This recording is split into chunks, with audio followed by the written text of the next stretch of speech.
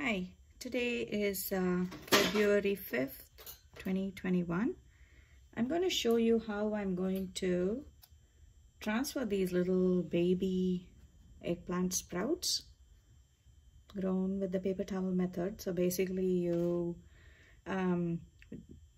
place some seeds in a damp paper towel, make sure it's not too wet, not too dry, and keep it enclosed in a paper baggie, Ziploc baggie. And keep it on top of a fridge or a heat mat if you have one, and it should germinate in a few days. And I find this method much more reliable, so I can test the germination rate for the seeds. And this time these are my homegrown seeds, so this is what I usually do. So I just place a cellophane tape with the seed variety. Let me see if I can get a good look in the camera. Yeah, there you go. So this is the homegrown purple Ratna round variety of eggplant, and these were seeds that I extracted from a healthy plant. And as you see, the root growth is just phenomenal on this, and the germination rate is really good because they are super fresh seeds. So I haven't had any issues with that, and it just germinated in about 7 days. Actually, it started its germination in 3 days, and then I just let it grow. Today is already Feb 5th, and I had started this process on January 28th. So I have these little 4x4 containers. I'm going to transfer the little seedlings into this container, and I have a burpee seed starter mix. Any loose potting mix should do. Make sure it's super loose. Peat, I like to do vermiculite, perlite, and peat moss, but I don't have it handy today, so I use the seed block from Burpees, which is an organic seed starting mix block. So what I do is I just gently pry this from the paper towel and drop it into the little hole. Let me do one more. So the roots are pretty resilient, so there's no need to fear too much, but yes, you do have to be gentle and pull it out along the grain of the paper towel, so that the roots don't get yanked out in the process. So you see, oh, I accidentally cut that one, and those things happen too. Let's see where this goes. See all these roots, and they're starting to get brown, and I should have done this maybe a day or two earlier. I'm a little bit late, but I'm hopeful. So what I do is I just separate out the 2 layers gently. There you go. That should make it slightly more easier. I know it sounds scary to do this, but trust me, it has worked for me past several years. Look at this. Look at this beautiful, beautiful root system. Nice and healthy. And then I just simply pop it in as deep as possible. Make sure a little bit of the green growth is visible on the top. Do that, and you continue to do this for all of the little seedlings.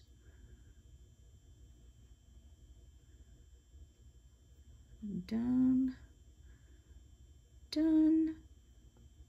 One more. There you go. And just a last several. It goes in. There you go.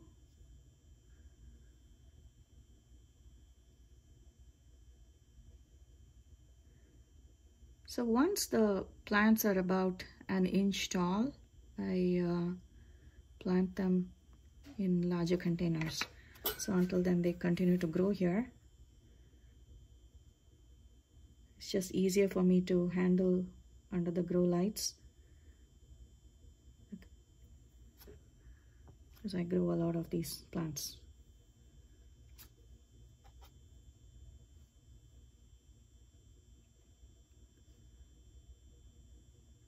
There, gently tamp it. And don't worry if you cover some of them very lightly. They should spring right out of the soil medium. And it should continue growing. Actually, it's kind of better if you plant it deep. Just leave a little bit peeking out. That should be sufficient.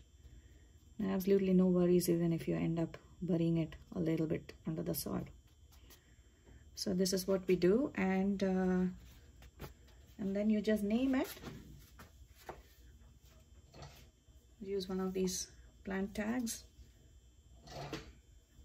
I'm gonna name this Home Purple Round, and this was up potted on Feb 5th. So this is what I do.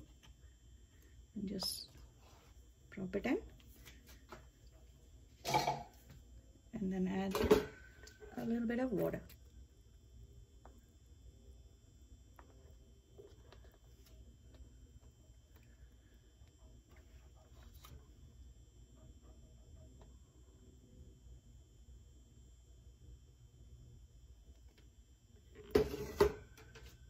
And what I'm going to do next is I'm going to place this in